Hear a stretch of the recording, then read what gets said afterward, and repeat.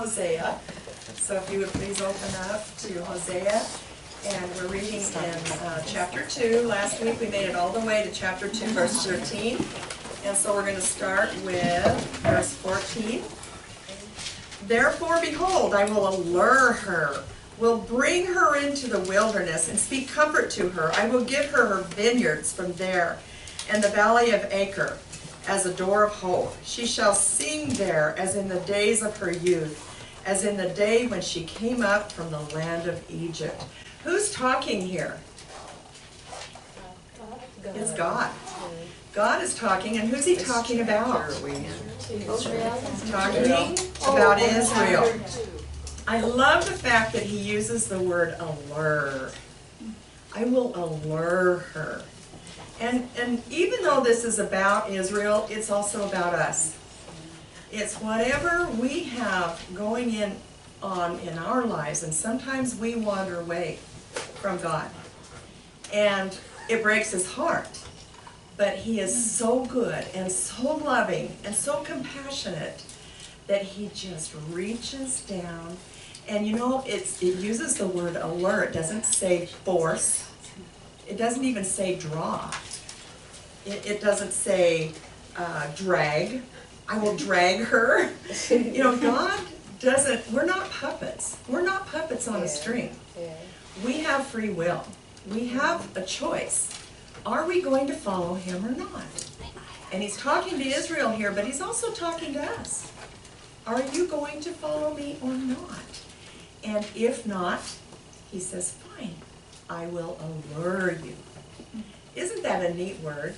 And once you've tasted and seen that the Lord is good, and how sweet it is to know him, and you step away, and you deprive yourself of him, who's hurting whom here?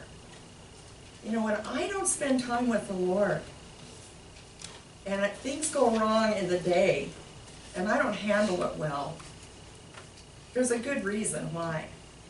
And then you do spend time with the Lord, things still go wrong, right? Does that not happen? But you have this deep, abiding peace. And possibly he's even given you a verse in the morning before you head out the door. Have you ever had that happen? You know, I talk about spending time with God.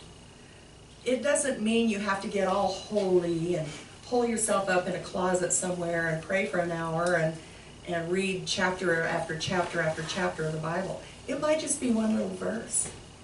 And I have had God speak to me with one little verse that I carry with me in my heart for the remainder of the day. And it's amazing the difference it makes when we take that time and spend with him. He allures us. Do you have the word? I do. Yeah. Powerfully attracting or charming to tempt. Ooh. So it's like he dangles the carrot. Do you want to come with me?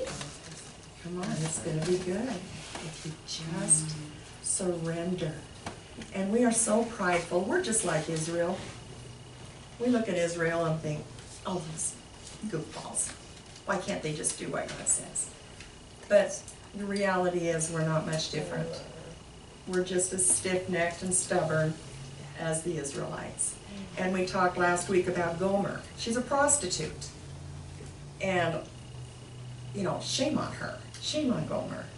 How dare she carry on like that when she has such a good husband? Well, could it be that we too have the tendency to prostitute ourselves to the world?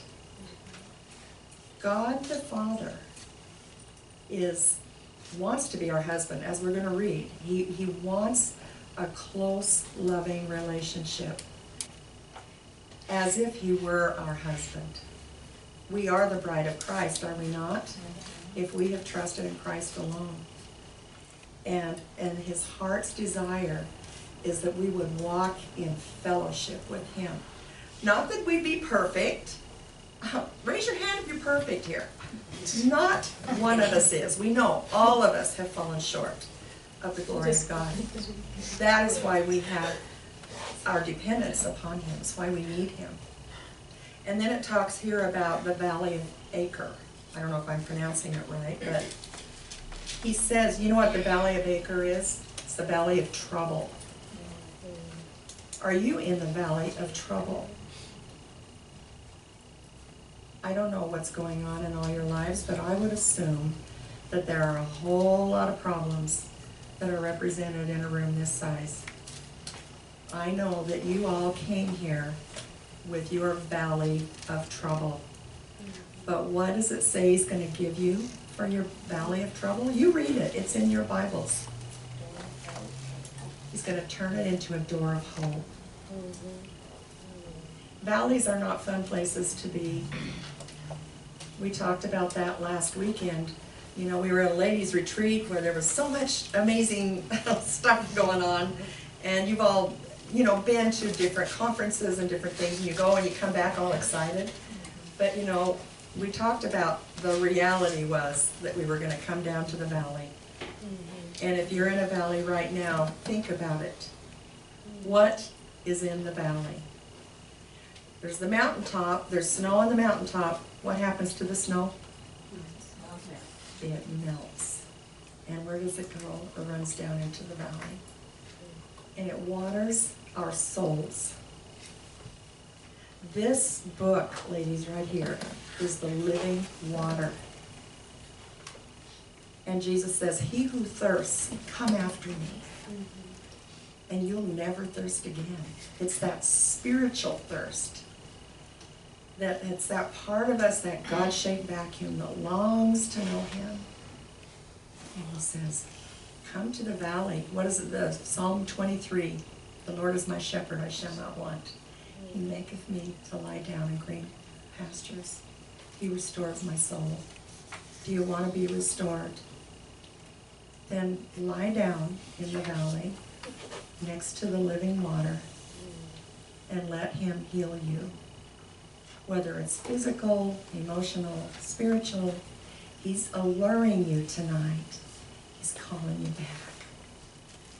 He says, won't you come? Come through that door of hope. Underline that. You know, when we come to Christ, we have joy. It's like that honeymoon period. You know, it's like, woohoo! Oh, I like this. And God speaks to you, and you're so excited, and you're reading the Bible, and you can't get enough of it, and it's like you're drinking water out of a fire hose. You ever been there? I know you have. It's like, oh God, this is so exciting. So it says, she shall sing there. We, the bride of Christ even, will sing as in the days of our youth, the days when we first came to know Jesus. You know, it says in Psalm 51:12, restore unto me the joy of my salvation. If you've never experienced the joy of your salvation, you can start tonight. And then it goes on and it says, and give me a willing spirit, Lord, to obey you. You know, when we walk in obedience, joy comes. When we walk in disobedience, we're not joyful. I'm going to confess, I have been known in the past to speak. You know, like, you know you're going just a little bit over. Does anyone else do that? Yeah, we were on the California freeway. Raise your hand if you've been on the California freeway. I was following this woman right here. She's speeding, and I don't want to speed. I don't want a ticket. I said, she called me, and she said, you need to keep up. Mickey was there. You need to keep up. And what did I say? I'm not going to go over the speed limit. No, I'm going to go she's speeding. And Brenda said I would get a ticket for slowing up traffic. I'm going the speed limit. So, I mean, I'm from Idaho. But anyway, when you speed, But you beat me there anyway. You still I did. still did because I had I had Siri. That's not always a good thing. But have you noticed that when you're doing something that's wrong, like speeding, You're watching in the rearview mirror. You're looking to the left, you're looking to the right. It's like, yeah, you know, I've got to hurry. I've got to hurry. Lord, I know you understand. I'm going to be late for church. So you understand. I this know is you get it, Lord. And but when you're tense and you're uncomfortable. But when you know you're doing everything okay, and you do see a police officer, isn't it a good feeling? And just kind of, Especially when there's somebody else over kind of just past you. So there's joy, ladies. The point is there is joy in obedience, is there not? And there is not joy in disobedience. And it shrouds our very countenance.